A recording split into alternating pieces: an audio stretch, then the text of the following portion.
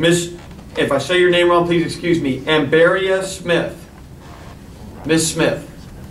Thank you, Bert. Mr. Bennett, I apologize. Just we have a lot of speakers. Thank you. Miss Smith. Yes. Welcome. Hello. Thank you for having me.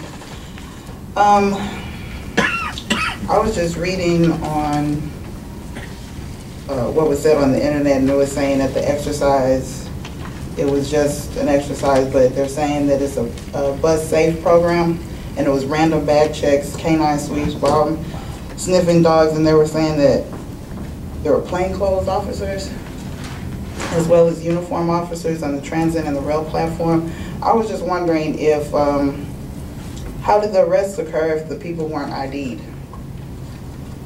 And I wanted to know also, I figured this was a local police matter. Why were there federal assistants to the program? Wouldn't the police be able to handle this as they've always handled it? First, maybe it makes sense for this kind of first point to give just a 30 seconds of what exactly happened. I'm going to ask Chief Rodriguez to come forward. Chief.